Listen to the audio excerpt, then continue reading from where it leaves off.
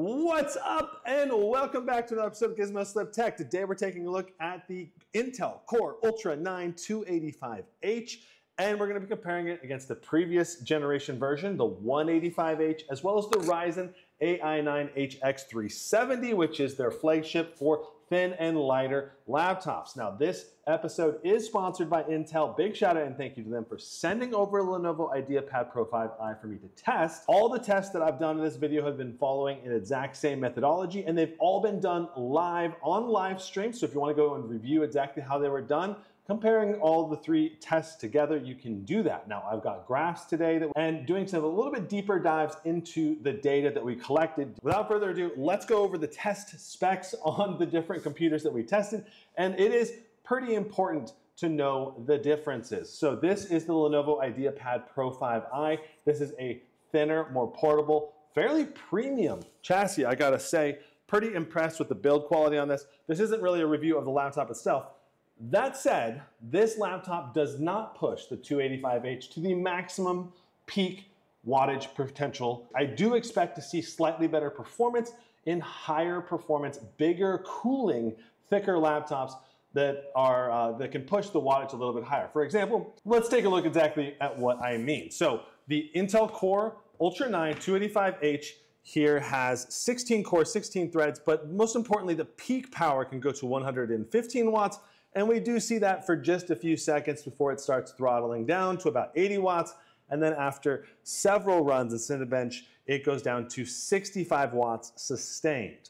Now, the Zephyrus G16 that I tested for both the Core Ultra 9 185H and the Ryzen AI9 HX370, those ones could go to higher power limits. So the Ryzen chip peaks at 80 watts of power and sustains 70 watts long term. The Zephyrus G16 with the 185 peaks at 113 watts and sustains 93 watts on a continuous basis. This provides a lot more power throughput to things like Cinebench R23, which or other high power continuous testing applications. The specs are also quite a bit different. The new Intel Core Ultra 9 285H drops hyper-threading. So you're looking at the core counts, you're looking at 16 cores, 16 threads on the 285H, but on the 185H, 16 cores, 22 threads. So we have hyper-threading on the 6 performance cores, and that does affect multi-core rendering performance as well. Ryzen AI9, on the other hand, has 4 Zen 5 cores and 8 Zen 4 cores that are more like efficiency cores in this scenario, but a total of 12 cores, 24 threads does provide a lot of multi-core rendering performance. In the past, Intel has struggled to be as power efficient as the Ryzen chips, especially the last couple of years. And Intel this time has moved to a 3nm node process. This really improves the IPC, the instructions per clock cycle, and a performance per watt basis. And especially since we're talking less threads, and still very similar levels of performance. Now, the other big thing about the processor is that we have this new Intel Arc 140T graphics card, which is a huge upgrade. And this integrated GPU inside the CPU now becomes powerful enough to actually run a lot of games, as you will see here in a moment.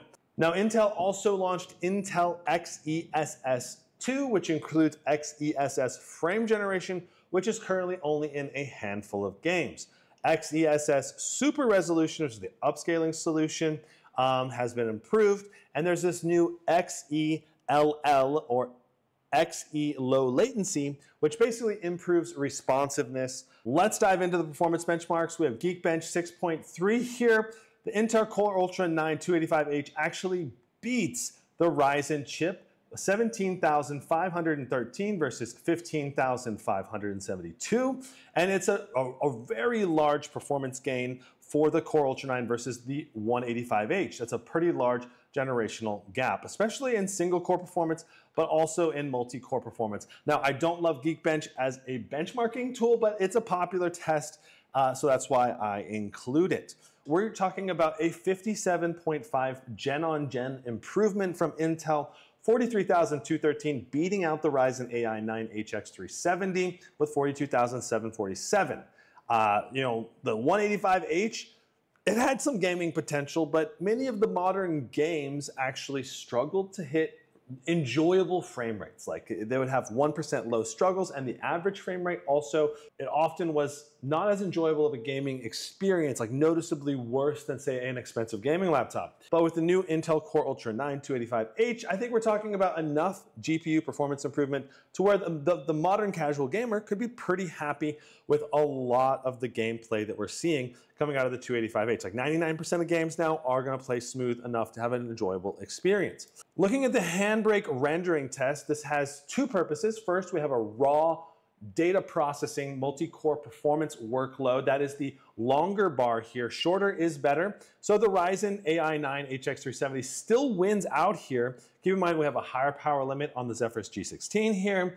And then we also have more cores and threads. And yet the Core Ultra 9 285H is very close. And it does have a gen-on-gen performance improvement here in Handbrake, beating out the 185H, even though it has a lower power limit on this 285H. In addition, we saw Intel QuickSync take the victory against the Ryzen AI 9, both with the 185H and the 285H, the lead just getting larger for Intel in the Handbrake rendering test. When switching over to Davinci Resolve, however, using Intel QuickSync and VCN on the Ryzen chip, we did see the Ryzen chip outperform the Intel chip. We did also see a gen-on-gen performance improvement that was pretty significant, 1.32 minutes versus 1.55 minutes. I mean, it's not huge, but that's nice to see an improvement even in the media encoders on the chip itself. We also did a speedometer test. This is a browser test. So it tests basically how quick and responsive your browser is. And the Ryzen chip had a lead on the 185H, but that has evaporated. The 285H is now significantly in the lead. For the 8-64 memory speed test, we saw good results from all three laptops. And quite frankly, they're all high enough that the performance will not be a noticeable difference. Very few times would you ever notice a difference simply from the memory speed. Just know that the memory speed on all three of these CPUs is plenty fast for basically all applications, multitasking, gaming, all of it. It's gonna be really, really snappy and high performance on every system. Taking a look at the Cinebench R23, R20, and R24 results, we're looking at a significant lead from the Ryzen AI 9 HX370. It makes a lot of sense because we have more cores and threads as well as a high power limit on the AMD chip. The Intel Core Ultra 9 185H was behind before, even though it used more power. This time, the Intel Core Ultra 9 285 did not actually see much performance gain. Why is that? There's a few different reasons.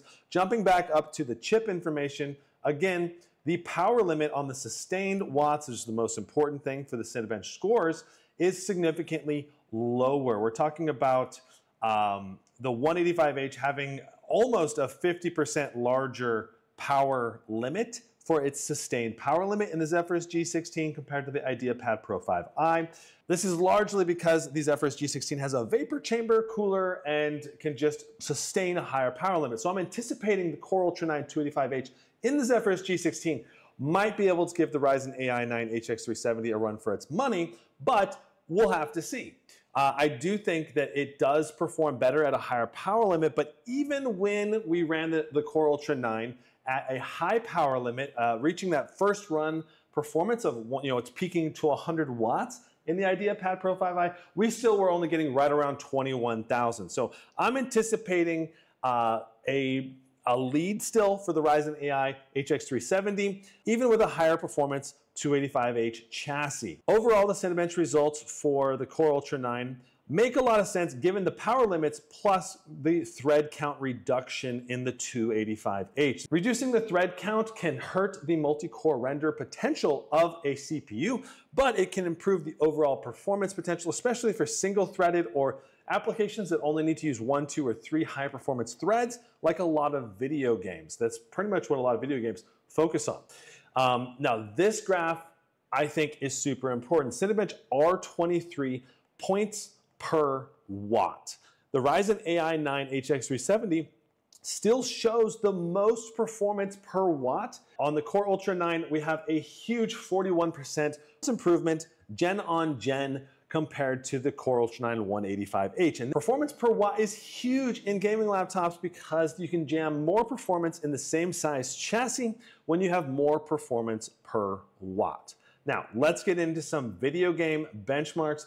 Baldur's Gate 3, we're talking QHD plus resolution, so 2560 by 1600 resolution with low quality graphics settings and FSR set to balanced. Still looks really good. You can run the game on higher settings and still get playable frame rates, but I'm trying to get like as high FPS as possible, so we went with the lowest settings. The Core Ultra 9 did 45 FPS, slightly behind the Ryzen AI 9 HX370, and I think part of this is that Intel XeSS 2 is not integrated in Baldur's Gate. You can only use FSR, and FSR I think is going to work a little bit better on the Ryzen chip, because we did see some performance gains in The Witcher 3 when we jumped over to Intel XeSS compared to FSR. The real story here, though, is not just the average FPS improvement, 45 versus 38. That's not a huge gain. The real big gain here is in the 1% lows, which shows that the architecture for the Intel Arc graphics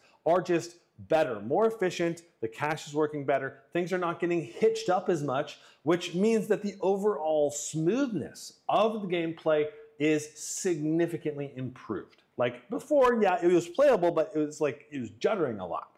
And that judder can really bother some players. Counter-Strike 2, we're talking over 100 FPS on both the Ryzen AI 9 HX370 and the Core Ultra 9 285H. We don't have a technical benchmark here, so we're just talking raw averages. And the Core Ultra 9 185H, I mean, it was playing Counter-Strike 2 pretty dang well. Not really a problem at 80 FPS, but 100 FPS is better, and it's much more competitive with the Ryzen chip.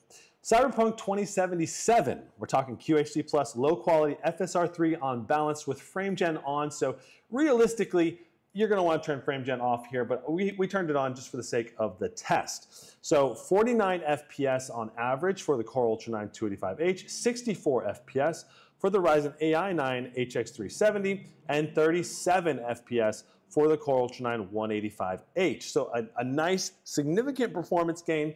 God of War, we're talking 39 FPS for a 1% low, 43 for our average, 47 and 48 for the Ryzen AI 9. Both of the frame time graphs looked really, really good, and it was very smooth gameplay. A huge performance uplift here for the 285H, 28 FPS versus 43.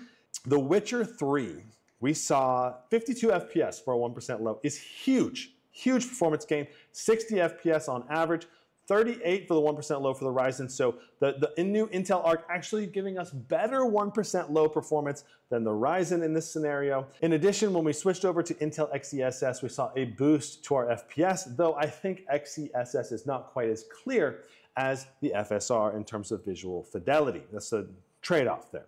The Core Ultra 9 185H, still very playable at 44 and 37, but I mean, it's a big performance gain, especially in the 1% low smoothness, as well as the overall average. So the Witcher 3 showing off the new Intel Arc graphics quite well. Now, we also tested 5 additional games only with the 285H. We did Black Myth Wukong, we did QHD Plus, low XeSS at 25% render resolution, so basically on performance mode, 43 FPS on average. And we did adjust some settings for visual clarity, and it's possible to go up or down from this point, but very, very playable, even at QHD Plus with a lot of upscaling. Dying Light 2, QHD Plus, very low graphics, XeSS on performance, 43 FPS. Hogwarts Legacy in the middle of Hogsmeade, amazingly, we had better 1% low performance on the Intel Arc graphics than we did on some of the RTX 4090 laptops that we tested in Hogwarts last year. So overall, very impressed with 45 FPS on average, 30 for our 1% low. Just the fact that we can get these kinds of numbers at QHD with upscaling means that we could get even better results if we dropped it down to, say, 1080p with upscaling.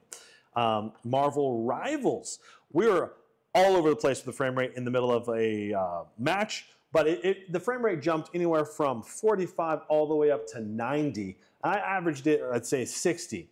But overall, Marvel's Rivals, extremely playable, very smooth. I would not recommend frame gen, even though frame gen can boost our frame rate up into the 80 to 100 range. The additional latency just makes it harder to aim. So unless you're going to play like a melee-based character or something like that, or you don't have to aim very much, then I would really recommend keeping frame gen off for competitive shooters still. And last but not least, we also tested Monster Hunter Wilds, which is the new, just released game that's super unoptimized. We managed to get 24 FPS. It was a very solid frame time graph and extremely, extremely low resolution and not clear enough, in my opinion, to even really play the game. It felt like I was playing a PlayStation 1 or PlayStation 2 game because the graphics were so upscaled and it's just so blurry, it's hard to actually even play. That said, Monster Hunter Wilds, it's a really demanding game, and I gotta give a big shout out to Intel in this, that they only claimed 22% performance improvement on their gaming titles, when I think the performance improvement is actually higher than that, at least based on the 5 games that I tested and on the synthetic tests that we ran as well. Very impressive gains overall. So to sum it all up, the Intel 285H, we're talking about higher performance per watt, higher performance per thread. This one overall, however, less multi-core raw rendering performance in things like Cinebench, but improvements in Davinci Resolve, improvements in internet browsing, and massive improvements in terms of gaming on the integrated graphics on the Intel Arc 140T. So I've got a bunch of RTX 5000 series laptops on the way. I'm excited to review them with you live. Join the live streams, come hang out. I appreciate all of you coming along with me on this journey. Thank you so much for your support. I will see you in the next one. Brandon out.